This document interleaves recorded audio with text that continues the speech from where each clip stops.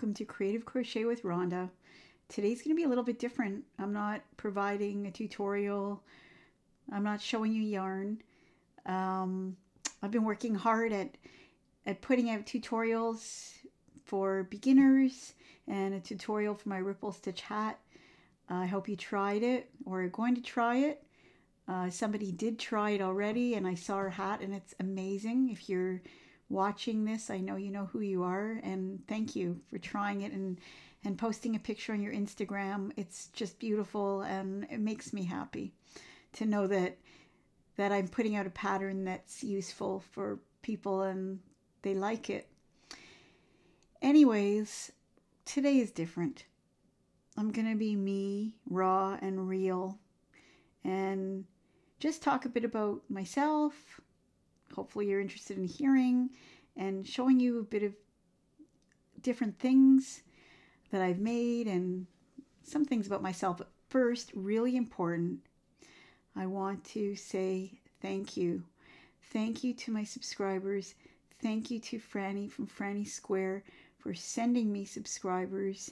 It means so much to me. Not only did Franny send me subscribers, but she's become a friend and she's become a mentor and always there to listen to me, to read my long drawn out emails because I know I can be wordy.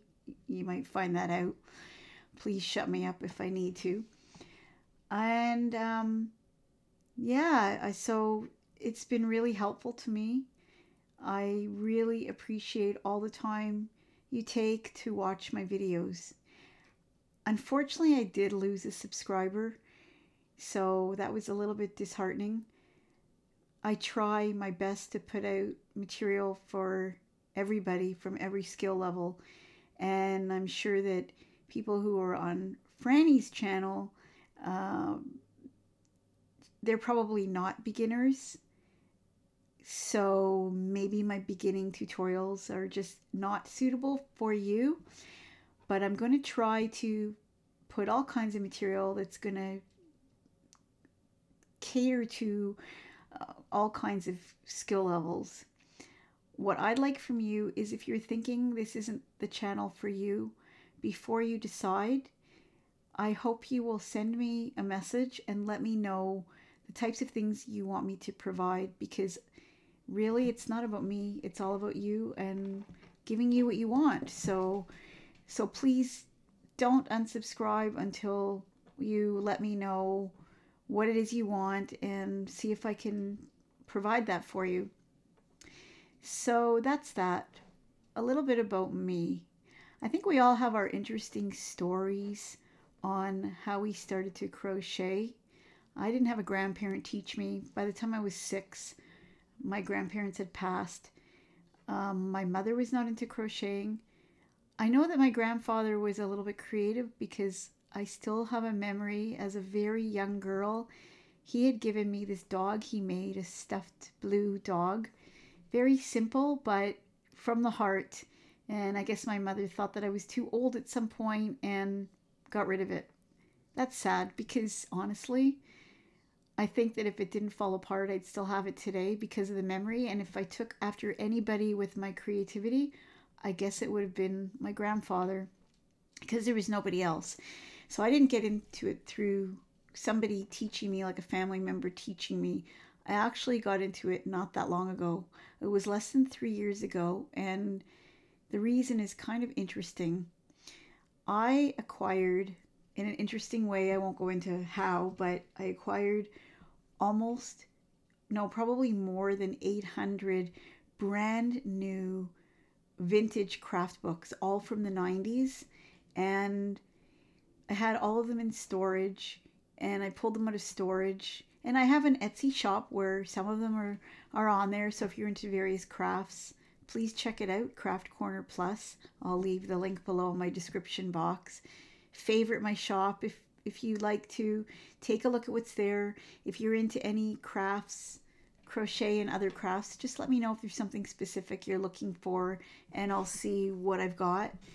But I had all these books, and I have some other creative interests which I'll share with you, but nothing that was like a craft like that. Like I've got books for quilting and cross stitch and decorative painting and woodworking and sewing and crochet, of course, and knitting and you name it. There's plastic canvas. That's another one that I thought was a little bit popular. And so I saw all these beautiful books and I thought, since I have these books, maybe I should try something. And I don't know what made me pick crochet, but off to Walmart I went and I bought one hook. I think it was a 5 or a 5.5 and one skein of yarn. That's it. So I brought it home and I started crocheting, and I had a book with different crochet stitches in it, and I tried to incorporate those stitches in my project. And one of the first ones I made was this very lopsided scarf, and I did put that, I posted that on one of my videos. Not posted it, I just showed it. I actually have it here because you can see it better if it's a video. Look at this. It's almost embarrassing, but it's not really embarrassing because it was my first project. I didn't know what I was doing. Nobody taught me. So it goes from not bad, I mean, well, and then it gets like, whoa, really crazy. The colors are nice, but it's kind of all over the place. Anyways, that was one of my first projects. And then I made a little rectangle and I folded it up and made a little pouch to put in some of my little notions. So that was cool. Anyways, that's how I got started, because I had those books, and then I ended up going on YouTube and following lessons, and from there learning how to read patterns. But that's basically how I got started. So I have other interests as well, and I'll just share a few of them with you. One of the other creative endeavors that I was into was photography. So I have a DSLR camera and some nice lenses, and I really got into nature photography and close-up photography. So we were in Arizona, and my other half and I, and we were in Painted Desert, Petrified Forest, and I took pictures there, and they turned out like abstract paintings, and I just worked with them, and they're just beautiful. So I do other photography as well, but I have a website for my photography as well, and I'll link that below if you're curious and you'd like to see. I did sell some of them, but it's a hard sell, and maybe I'm not that great with marketing, because I'd rather be creating than trying to sell, which is a common problem for crafty people. So that's one thing. And the other thing that I like to do is sing. I think I always liked to sing. When I was young, if I was frustrated, I would go and put a record on and make it really loud and then sing my lungs off. And I figured nobody's going to hear me anyways because the music's so loud. But I would never sing in public. Never sing for people. I once heard my father tell my sister that Rhonda sings like a frog, and I think it affected me for my life. So anyways, I always enjoyed singing, but was afraid to sing. And I was in choir in junior high school. So that's just before high school, for those of you who didn't have that middle school. But that's because I didn't want to be in band. I wasn't interested in an instrument, so I was in choir. But I never really heard what I sounded like. And I guess I enjoyed it, but I never thought of myself as a singer. So anyways, one day I found this app on my phone. I was playing a game, and then it was just advertised. It's called Smule, S-M-U-L-E. And it's a karaoke app. And secretly, I hid in the basement and I started singing. That was 6 years ago. And I do believe I've improved since then, because when I listen back, I can definitely hear a difference. So I think it's kind of like a muscle that develops. And I actually, pre-COVID, I got into open mic a little bit, where I had live musicians playing behind me while I sang, and that was really such an amazing feeling. And also, while I was on Smule singing, I ended up making a friend who had a puppet on one of the songs and a few of the songs, and ended up sending me a puppet as a gift. And for some reason, I think I thought about this as a child. I thought about how cool it was to throw your voice. I didn't really understand it. So I looked up how to be a ventriloquist, and I made my puppet talk. I gave my puppet a personality. I gave her a voice, and I've actually brought her with me so you can meet her. And I don't know, like, I mean, I've brought her, I've done live performances with her, and I would say the majority of people really loved it and were amazed. And I've done it online as well with Smule, and people were amazed. I've got a YouTube page called Rhonda and Company where I have her and I featured in there, and I've got another puppet, a monster puppet named Blue. So if you go to that YouTube page, I'll link it below, you'll see that and other things I do on Smule. But anyways, I've done it live, and like I said, most people love it, but there's some who think it's weird. And I think about years ago, this woman, Sherry, and her puppet Lamb Chop. And it wasn't weird back then. And then, of course, there's been some ventriloquists that became famous from America's Got Talent. I think it's, in a lot of ways, a forgotten or unappreciated talent. And I picked it up, and it's been fun. So promise not to judge me, because I'll bring her on and we can have a conversation, but it's been a while, so try not to look at my mouth too much. Now you're going to for sure, but anyways, I'll bring her so you can meet her. Penny, are you ready? Uh-huh. Okay. Here we go. Gotta put my hand up her butt. She doesn't like that too much. Okay, so this is Penny. Penny, you want to say hello? Okay. Hello. Do you have to stick your hand up my butt? You're a puppet, and that's how we do it. It goes right up to your mouth, and you know. Oh, yuck. You're just being silly. So, are we gonna sing? No, because this is not the Smule app. No? What is it? This is my YouTube channel, remember? Creative Crochet with Rhonda. Oh, yeah. Kind of like Alcoholics Anonymous, where you talk about yarn addiction? No, not at all. We love yarn, but we're not addicted to it. You can never have too much yarn.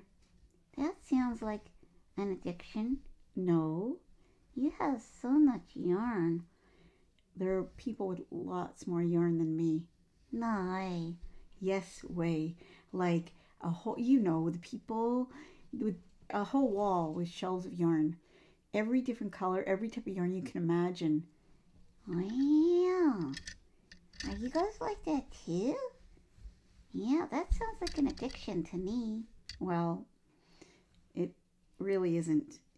We just love to crochet, and yarn is beautiful. Yeah, I suppose. But singing is better than talking about single crochet and double crochet and triple crochet and slip knots. Yuck. Boring. It's not boring, it's a lot of fun.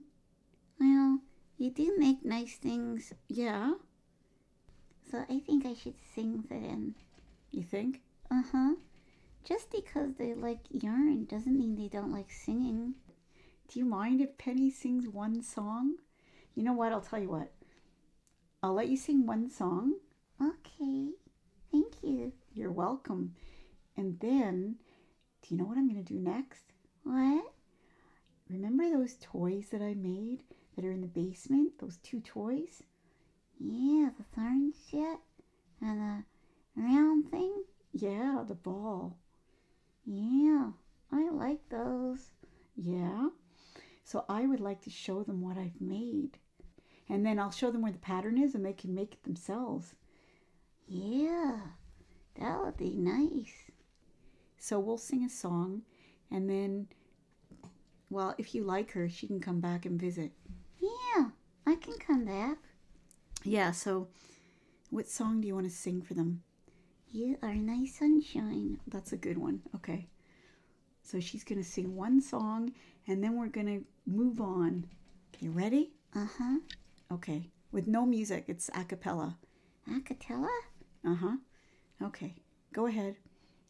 You are my sunshine, my only sunshine. You make me happy when skies are gray. You'll never know, yarn, how much I love you. Please don't take my yarn away. I made it funny. You did. I like yarn too. Really? Yeah. I like yarn. I like the colored yarn. All the nice colors mixed together.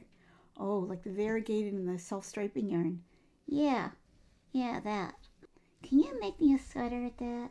Well, I think, yeah, maybe I'll make you a sweater. I know I haven't yet, but look at the outfit she's wearing. Isn't that nice? Turn around and show them your outfit. Okay, you can turn back around.